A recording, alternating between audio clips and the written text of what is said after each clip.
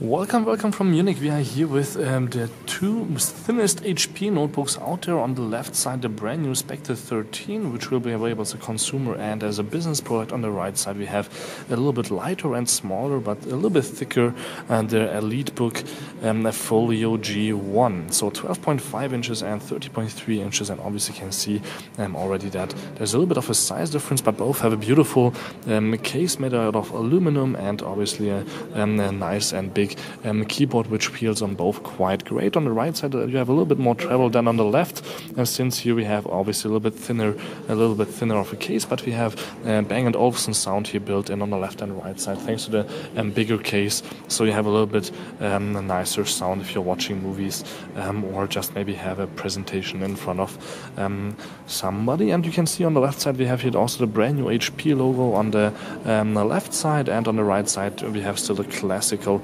HP logo, but more and more devices will get the new HP logo that you can see on the left. So we will close up both and check out a little bit the ports, since both are so slim that not too many ports were built in. So if you close them both up and put them on top of each other, you will obviously see right away again the size difference here between a 13.3 inch device and a 12.5 inch device.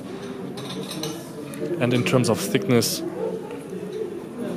obviously the brand new Spectre 13 is the winner, but you can see that both are obviously quite slim and light and looking beautiful. And you can see also that we have on the Spectre two Thunderbolt 3 ports and a power port here, and the headset jack. You're able to see the headset jack on the Folio on the left side, and you have the two Thunderbolt 3 ports here on the right, since it's a little bit thicker on the side than the Spectre. Put them like this, and again if you look at them from the outside, you will see that both look quite great, but you have a little bit more fingerprints obviously on the Spectre thanks to the golden back cover, you could say, but both look amazing, and you can both open up quite nicely with just one hand. You just this.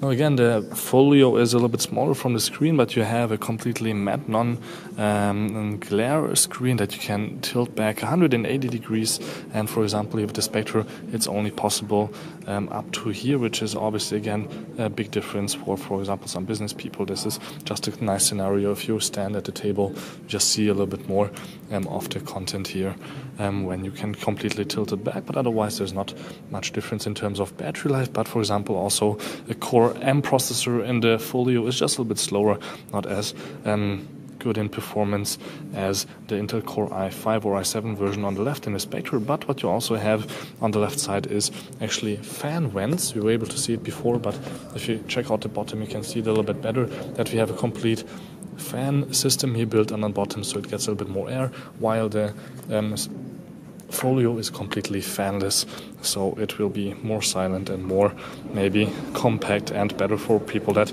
just need to work with a lot of Excel sheets and do a little bit of light web browsing or anything else. So this was just a really short comparison. Thank you much for tuning in. Don't forget to subscribe. My name is Paul Hasch with the Folio G1 and the Spectre 13 2016 models. Till next time, peace and again, and thank you much for watching.